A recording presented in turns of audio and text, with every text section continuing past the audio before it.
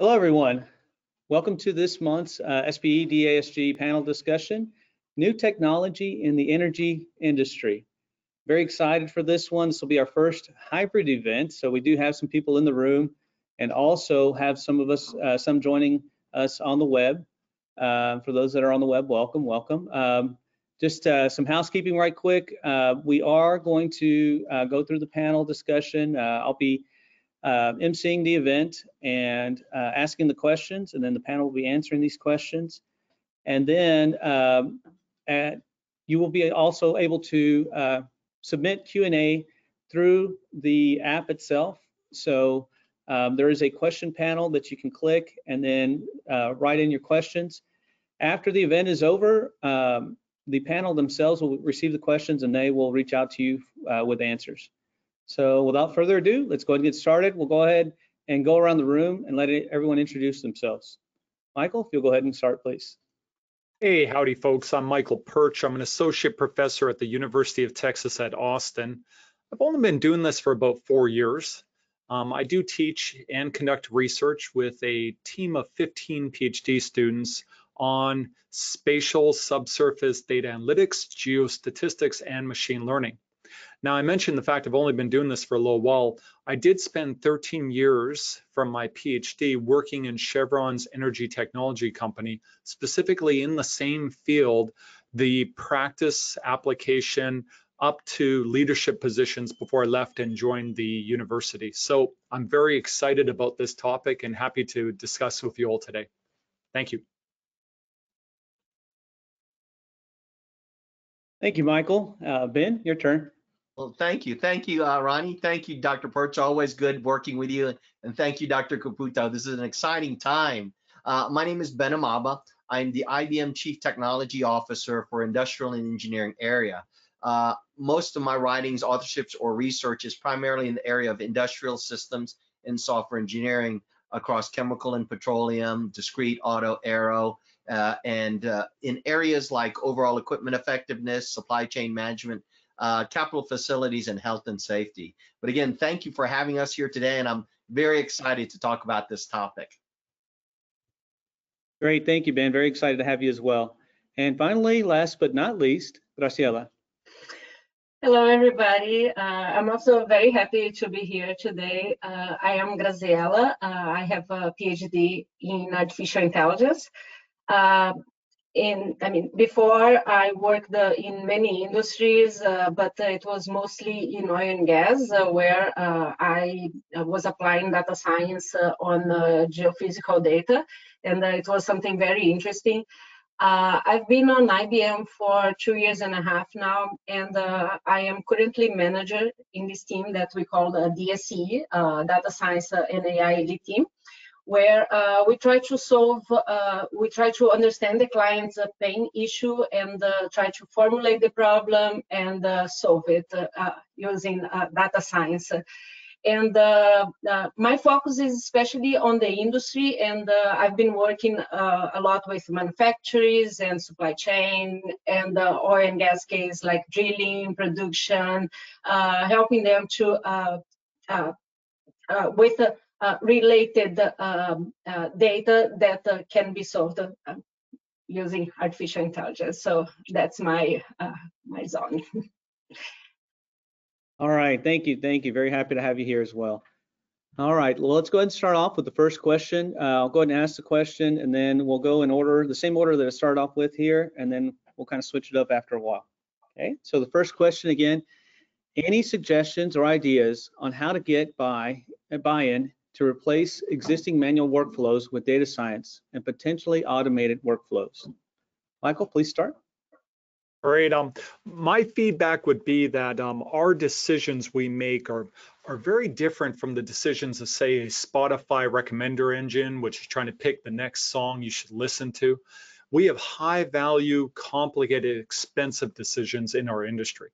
We can't trust the black box. What we need is, if we want to automate things, is we need very good diagnostics. We need to understand how the machine is performing. We need to understand why the machine is making specific decisions. And when we build our workflows, we need to really stress test them. to test them across a wide range of different applications so we can gain our confidence in working with these methodologies. But what does this all mean? In general, I think we'll be driven to going to less complexity and simpler workflows to improve interpretability, or using methodologies like Shapley value where we can do some type of interpretation or diagnostics after the fact on the model.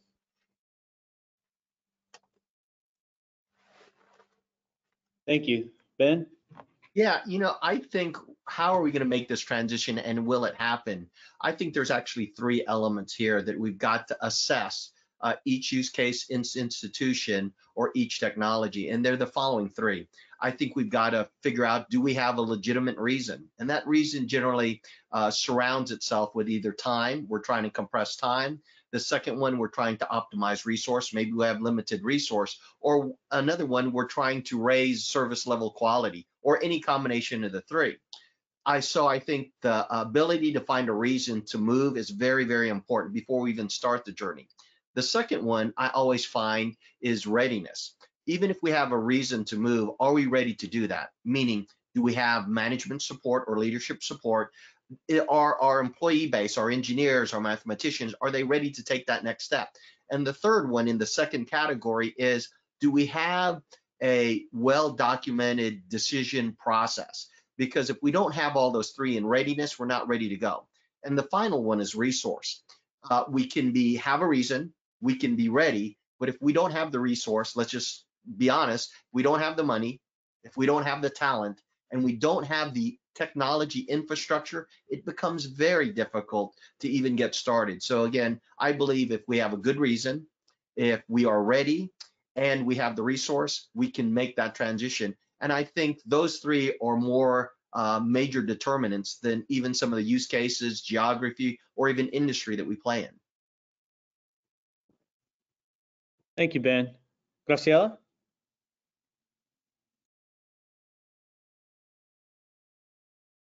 Graziella, you're muted. Yeah. So I was saying that it's hard to be the last one to answer because they have such nice insights, and I'm like, okay, I kind of just want to repeat. So I'm going to add one point here, which I feel that many times we have the good idea, we have the business, but we don't have the data.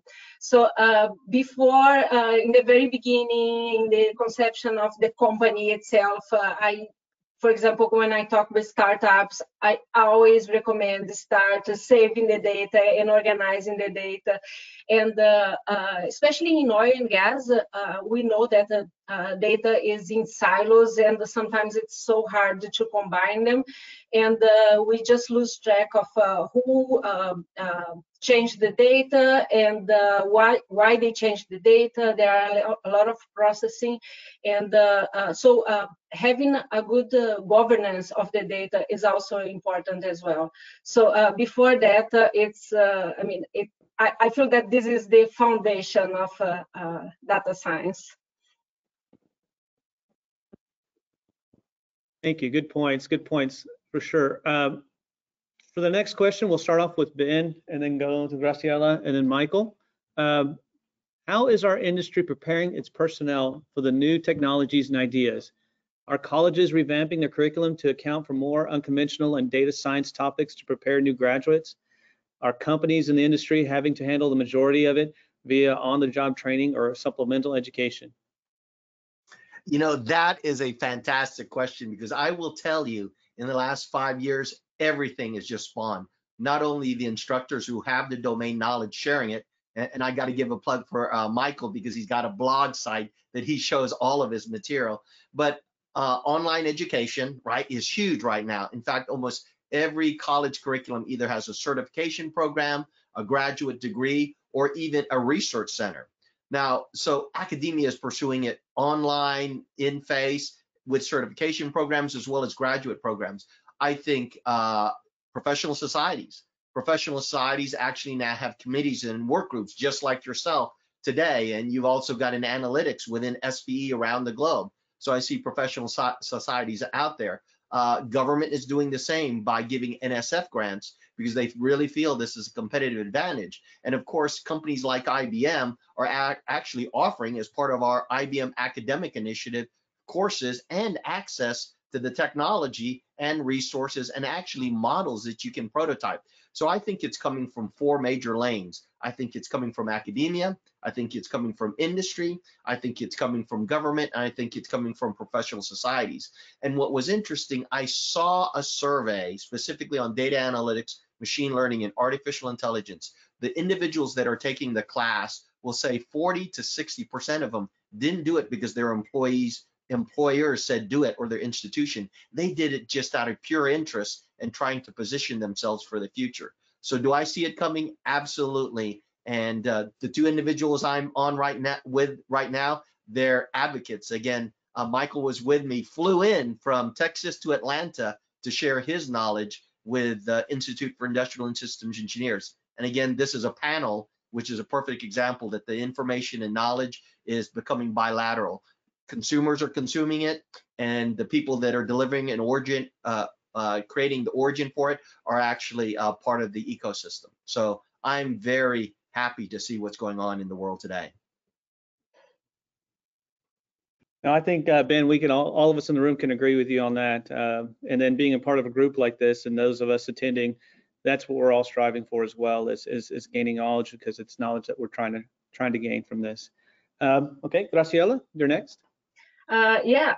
So one thing that I wanted to add here, I mean, on the top of everything that Ben said, I totally agree with you, Ben. And what I also feel is that a lot of people, they are already in their positions. They are experts on some subject, which it could be engineering or petroleum. And they have the interest of learning these new technologies. So I feel that these people are the ones that the company should be investing on. They should be bringing them to the projects and learn with the data scientists, and eventually call them data scientists. Because I've seen so many SMEs that learn to code by themselves just because they are interested, and they do amazing codes, they do amazing machine learning models because they understand the data. It's not only get a table and insert into an algorithm and get the output. No, they know the transformations that need to be done. They know how the data have to be combined, and they know what they are looking for. So I feel that if the companies invest in these people that are interested, and I feel that they will gain much more. And of course, provide education for them and time to learn as well, because sometimes they are so busy with other tasks that they really don't have much time to learn this, and then they hire from outside, where they could potentially have the talent just sitting there, already hired and eager to learn. Oh yes, I totally agree with that as well. It's so funny. A lot of times when you meet a data scientist in the industry, a lot of times they're, oh, I was an engineer and got interested into it. Now they label me as a data scientist, or I was a geologist for so many years, and now I'm a data scientist. You hear that so much. Exactly. Yes. No, definitely. Thank you. And finally, Michael. All right. Let me just echo what everyone's been saying and support it. I visit a lot of different energy companies, and every organization I visit is talking about working on the problem of the digital revolution. What are we doing about data science, data analytics, machine learning? Now, as Ben said, and Ben, thank you very much for the plug. I appreciate that. I am committed as a professor in the University of Texas at Austin. I do feel that I have a role of service to the state of Texas and beyond.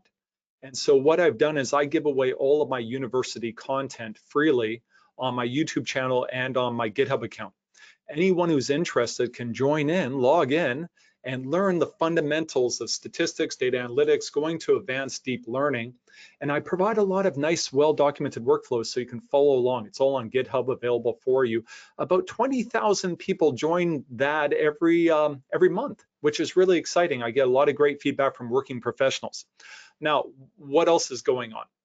Our department, Petroleum Engineering, at the school, we have revamped our curriculum. Or we taught geostatistics. I teach that course now, and it's data analytics and geostatistics. I've changed it, modernized it. We're using modern open source code to get the job done. We have new graduate courses in machine learning, and I teach that also. And I have to say, a really funny email I got, it was from a chemical engineer who said, I looked all over the university campus for a good machine learning course that would suit me. I was so surprised to find it in petroleum.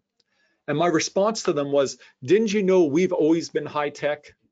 Didn't you know we've been the ones who've been driving data science anyway? So I'm really excited about these great opportunities to share. I've taught 1,700 working professionals in 44 engagements last year alone. And I get tons of emails, and what I'm learning is this. Engineers and geoscientists in our field learn very well these new concepts in data science, and in short term are adding new value with these new skills. So I'm very, very excited and I think we're ready to face this challenge. Can I add one point here? Definitely. Which made me remind that many times working with geologists and geophysicists, and then we would face some software, something that we needed to improve, and they were like, I was already doing artificial intelligence 20 years ago, but they didn't call data science, but they did. And it's true. So a lot of people can call themselves data scientists. We are the original data scientists. Yeah. No, definitely. It is kind of funny when you start talking about a lot of this stuff, and it seems very similar to things that have been done, in the past. May not have carried as much of the weight, or some of the sophistication that's here currently, but you do see a lot of those things, a lot of the remnants of that just kind of echo along. Totally agree. Okay, anyone else want to insert anything else before we go on to the next question? Okay, the next one. Has there been more success in a partial part of the industry? For example, upstream versus downstream versus midstream? We'll go ahead and start off with Graziella, and then go on to Michael, and then Ben. Yeah, I feel this is a very tricky question because it really depends. I mean, depends on the level of maturity of the organization, but also I feel it depends on how much they invested on technologies and data organization, if the data is still sitting on silos, or if it's already organized where you have a seismic, for example, combined with a well log. Can you just put up them together to take some decision? Many times you can't. So, I feel that I've seen more on the production side, on the exploration side, but I'm kind of biased here because it's more where I worked before. So yeah, I will pass this question to Michael and Ben because yeah, that's my where I've worked on. Yeah, I think for all of us, we're pretty much into partial to where we've been. So no, I agree with that. If we were playing the Price is Right, I would actually bid $1 above your answer, because I think you were there. I think you nailed it. I think that's exactly where I wanted to go too. And that is the difference I see within organizations and between organizations has to do with the culture of the organization. I go to companies where I show up and I teach with a whole bunch of Jupyter notebooks, on the cloud, and I have a bunch of open source packages, including the package that I've developed in Geostats, and I teach from that. And I'll have companies who are immediately that afternoon, they're prototyping ideas and deploying and sharing it throughout the company. And then I have other companies that I go and meet with, and I show them that, and they go, no, we can't. We need to, that'll be very difficult for us to bring into the organization, and we need a lot of review. They're more isolated from the world's brilliance. And I'll tell you what, I think we've reached the point where we need to join as a community. We need to look outside of our organizations. If we do that, we can quickly adopt these new value-adding technologies. They're available. Oh, that's amazing insight. Yeah, I think Yeah, I totally agree with that. I think it depends on the organization a lot and where it is applied and the people inside of it. Ben, would you like to add to that? You know, I'm going to add that other dollar too, right? I totally agree with them. And I'll revisit the first question or the response to the first question. Globally around the world, when you look at large number, whether it's midstream, downstream, or upstream, they're kind of uniform. And again, when I ask them the three questions, do you have a reason? Are you ready? And do you have the resource? When they say yes to all these questions, which by the way, anybody on this call or physically in the room can go to informs.org and you can actually ask those questions of yourself. And it's got a Likert scale of 1 to 5. So that's available. Like Mike was saying, it's being democratized. So that's one thing. If they're have a reason, they're ready, and they have the resource. But I wanted to add one more corollary to that. What I also see on the success of this, and Deming and Duran saw this in other industries, that 85 to 94% of the most successful areas, or where the flaw was in the process. That means they might have understand a little bit or an element, but they didn't understand the encompassing process, either the work in the field or in the geosciences or the process to attack the problem. If that is true, they actually developed something called the job task analysis. And this is very prescriptive that everybody can walk away with. If you do the assessment, again, reason, readiness, and resource, and you can frame it from a process, describe what you're doing in a process, the probability of being successful, whether you're downstream, midstream, or upstream, skyrockets. So if you walk away from anything I've said, the discipline of process and understanding what you're doing in a systematic way. Why do I love geosciences engineers? Because they're already built that way. They're trained and disciplined. So looking at the forensics, instead of asking who was successful, we need to ask why they were successful. Oh, no, yeah, that's totally great insight. I think a lot of planning and organizing beforehand and understanding what you're trying to accomplish, I think, is a big part of it as well, for sure, definitely. Okay, and on to the next question. This time we'll go Michael, Graziella, and then Ben. Have these successes been more of a new out-of-the-box idea or just improvements of existing tools, equipment, etc., things that we already have? I'm going to probably make a mistake here and sound low tech, but let me just go ahead. I'm going to dive in. Fundamental statistics and data analytics. People doing a better job of understanding and working with their big data sets has been huge. And I'm seeing that all over the place where people are learning new things from the patterns within the data. Now, that doesn't necessarily mean deep learning or very complicated methods. These can be good statistical data analytics practice, like every single time you produce a number, think about significance, quantify significance, look at uncertainties, propagate it all the way through. Okay, what have I seen? The kind of the interesting feedback cycle from this is that when we've done that, it's resulted in greater pull for data management, data curation. And so we've done a better job analyzing the data. Now we're going to do a better job of collecting, gathering, and curating data. And I've seen this really great positive feedback that started there. Okay, so I think this has been a major change and benefit, value-adding activity within our organizations. Actually, it's funny, Michael, while you were saying that, there was a lot of head nodding going on around the room in here. So I think everyone totally agrees with that. I know a few of us, a few years back, were involved in an exercise with the company we were with, and the first major thing was like, let's start off with basic stats and understanding it, because that's the building block, and then going from there. So it was funny. You had people, the engineers, most of the engineers were kind of comfortable with it, and then we brought, not to knock anybody, we brought the geologists in. They're like, man, I got to relearn all this stuff again. So yeah, that's where we went with it. So it was kind of funny. So Graziella? Yeah, I feel that there is a combination of both. There is like the part where we have these new technologies, and I totally agree with Dr. Michael said. And there are things that was not possible to be done before. For example, to analyze a seismic 10 years ago, it would be like almost impossible to try to, for example, automatically detect a horizon, for example, and not because the intelligence was not there.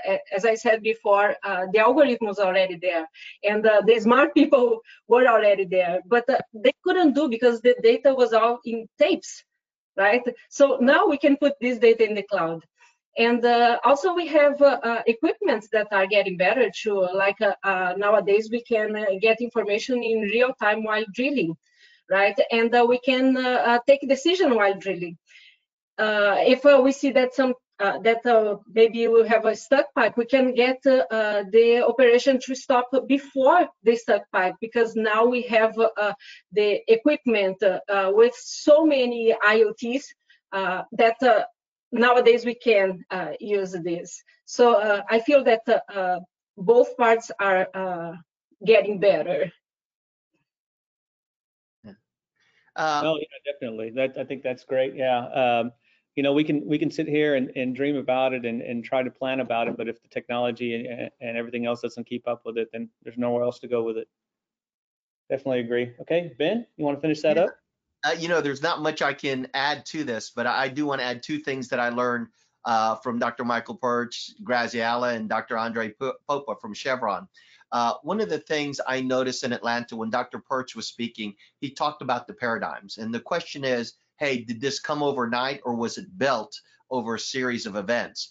I liked what Michael said at the conference last week. He goes, we were in paradigm 1, moving to paradigm 2, 3, and 4. So you didn't throw out the baby with the bathwater. It has been building over time, and you were the original founders of this audience. So you should continue to build. And what Dr. Popa also pointed out to me, although IBM talked about it in 1958 through 1965, he was doing this in the 70s and 80s, specifically, you know, 4 types of artificial intelligence: neural networks, case-based reasoning, fuzzy logic, and the genetic algorithm. You guys, in probably in different terminologies, attempted to do that. Now that neural networks are getting very popular, now we're moving over to fuzzy logic, but it all came from your fundamental statistical analysis. So what do a lot of experts say that they're trying to build on the oil and gas industry? And that's why I think you're ahead of most industries, whether they retail and banking. You started using data to actually describe the situation, i.e. geosciences.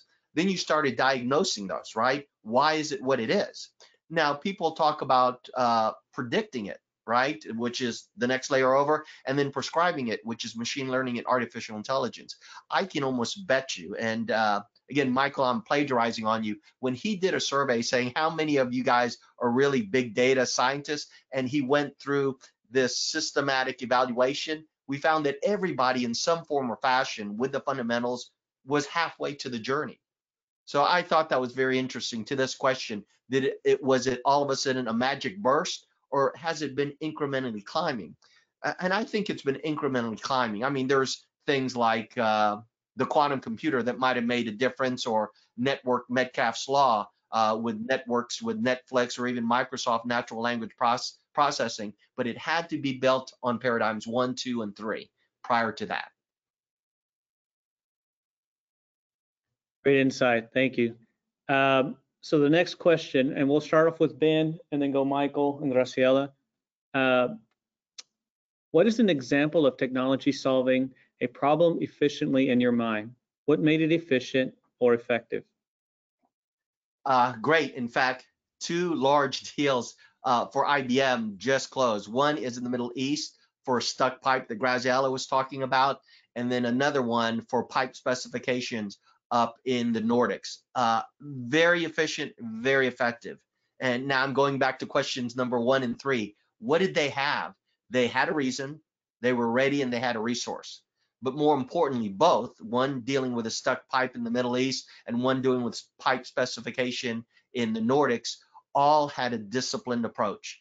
They could talk about agile, but it was all the way down to the work breakdown structure. They had measurements for the materials, machinery, manpower. They used techniques like critical success factor, fishbone diagram, performance evaluation review techniques.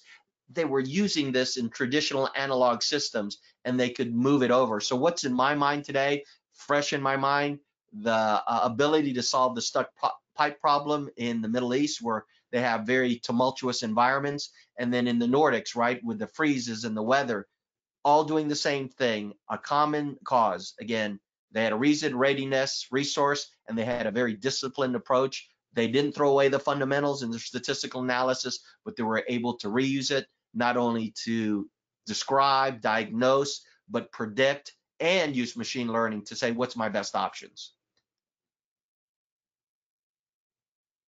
Thank you, Ben. I bet that would be very interesting to read about. Michael? So I'm going to be a little bit less applied, and I'll talk more in generalities. The world is an ugly place.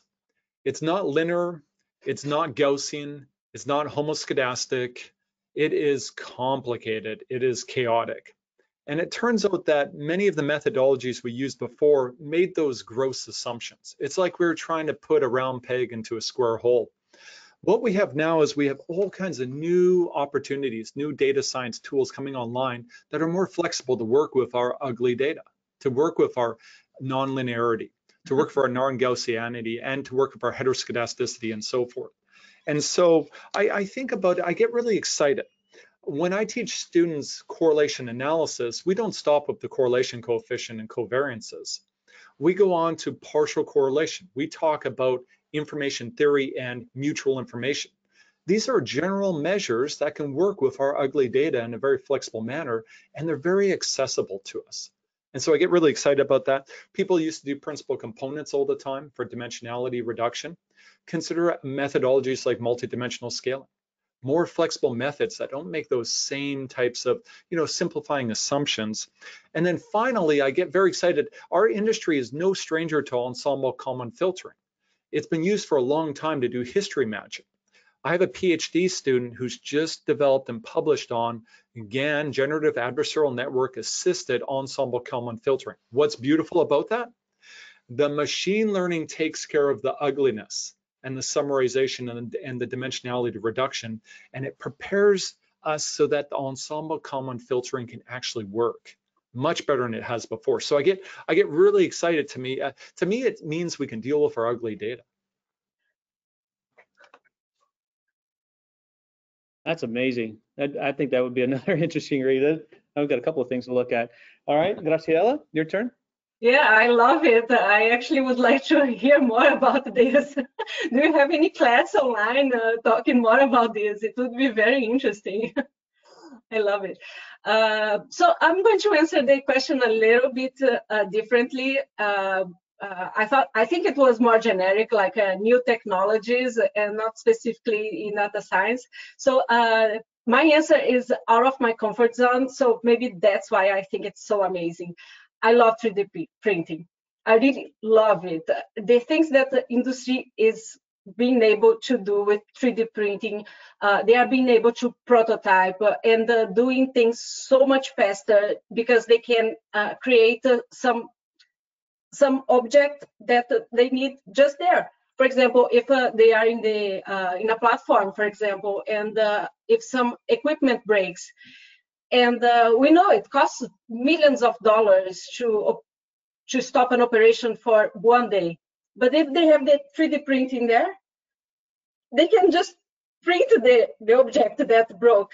And there are like material that it's extremely resistant to heat. So for me, this technology is the one that is more like, wow, this is something that was really missing. Wow, that's amazing. I've never heard that we've actually been doing 3D printing out there. That's really cool.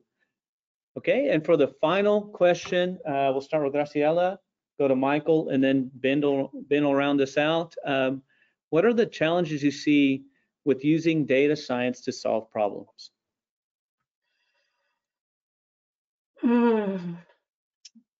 Well, starting with data, as I said before, but there is also the culture of the company. If people don't embrace, and especially higher management, it has to come from the C level, where they wanted to adopt and go through the digital transformation. And this is an expensive process, right? And it's long. It could take years for a company to go halfway through the journey. So they really have to start thinking about this. And also because by the end of the day, having this digital transformation will help them to be more resilient. In case, for example, something that we wouldn't predict, for example, like COVID. If you have data organized and the data-driven decision, it's easier to adapt to uncertainties than if everything is just randomly and you still doing communications through email only and take decisions just through the normal channels. So that's what I feel that it needs to change is the culture and also the collaboration between the employees as well. Like for example, nowadays we have a cloud that employees can just work together in the same code and not because I know that a lot of people just do their model in their own computer, right? And then they deploy the model someplace, but it was always just sitting their computer. So that's one of the main challenges that I see. Yeah, I totally agree with you. I think that is a challenge that we all, a lot of us face is that kind of thing in our own industries, our own companies. Michael? Energy is unique. We're different than almost everyone else when it comes to working with data. We have very complicated, massive populations to work with the subsurface. We have very sparsely sampled data. I tell my students we sample directly 1 trillionth volumetrically of the reservoir, maybe 100 billionth if we're in unconventionals. We also deal with high value decisions, very, very expensive decisions, and we have uncertainty everywhere. It's ubiquitous. Okay, so now our situation is so unique and so different, and what we need to do is so challenged. What I find is that many of the data science methodologies, data analytics and machine learning, may not be ready off the shelf. And how do you know if that's happening? Have you ever taken a data set, collapse it down into a table of samples and features when it came from different scales, from different locations in space, with all kinds of a thick layer of geologic interpretation and engineering physics that was omitted? If you do that, then you know exactly what I'm talking about. We need to develop new methodologies that maximize the integration of this high value knowledge and data from the geosciences and the engineering. We need to have methodologies that are not focused on prediction accuracy, but on building good uncertainty models, because that's as critical to us in the subsurface. Love it. I wish I thought about this. Yeah, no, definitely. Yeah, that's so true. Okay, Ben? You know, I'm going to kind of summarize, close this out, and why these kind of venues are so important. The word is Metcalfe's Law. Why is Metcalfe's Law so important to the energy industry and has been applied in other industry? So I will give anybody on this call $100 if you've been using the Simon phone from IBM from 1990 for the past 30 days. Why did the Simon IBM smartphone not work in the 1990s? Because there was no collaboration. If there weren't other cell phones to communicate with, IBM's Simon smartphone never took off. Why is this story so important? What you're doing today is satisfying Metcalfe's Law. That means you're connecting, and the #1 practice in data analytics, AI, and software is what they call reuse. Reuse and using the intellectual capital that Dr. Pyrcz has on all the books behind him, all the books behind here, and everybody's knowledge in the room.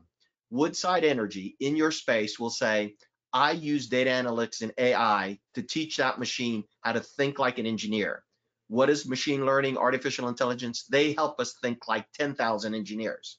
Now, the challenge here, not only knowledge reuse and you guys satisfying Metcalfe's Law, you've got a way figure out the data, the information, and the knowledge. Those are 3 different silos. All of us have data and we're flooded with data. Some of us have information, but we can't act on it. Knowledge actually puts it into application. And that's where you're going to have to figure out as a group, is this knowledge relevant? Has it been validated? And is it reliable to act on? I think in general, this industry and everybody in this room is going to have to satisfy Metcalfe's law. And venues like this play a critical component of what we're going to be doing next year. Yes, definitely. Thank you very much for that, Ben. All right, I will say, any final thoughts you guys would like to leave us with before we close up? Okay, I'll throw one thing in, and this is encouragement to those listening who are working professionals. You have great resources there to help you. As Ben said, you're more than halfway down the journey. We are the original data scientists. We can definitely learn these skills. I see many people who learn these skills and learn to fit them into our workflows to add additional value. I think this is all quite doable. We're in it together.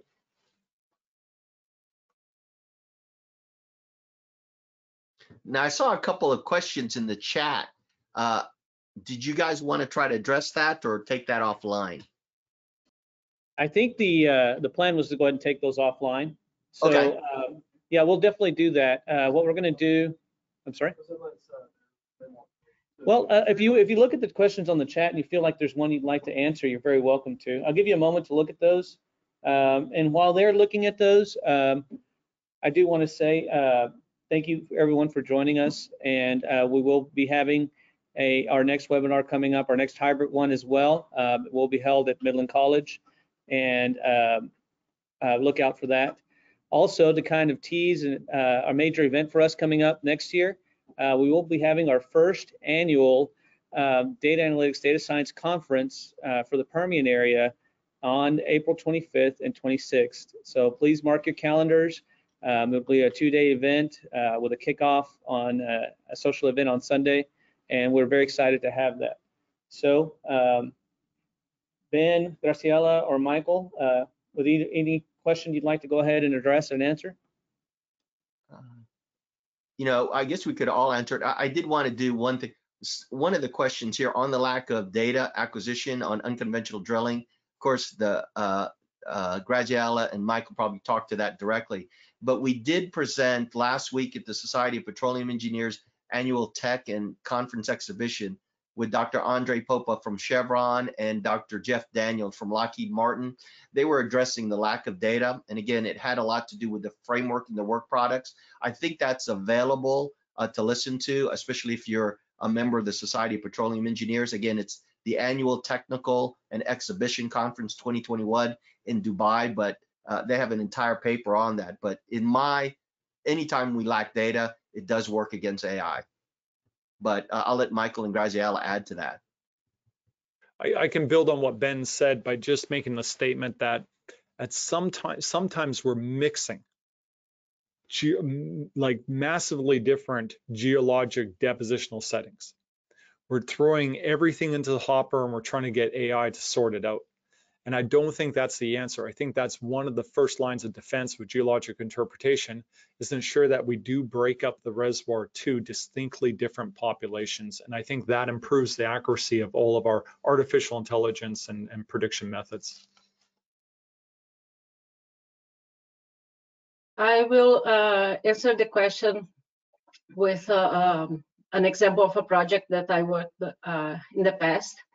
I was given some logs to analyze, and the objective was to find the saturation of oil in these logs. And then I had the logs and I had the labels, okay, the real saturation. So it was not a big amount of data. It was actually very simple, like just some logs. As usually it is hard. We know it is hard to find good data. And then every model I tried, I would go so wrong, seriously. It was like I would be far from the label. I just couldn't create a good model.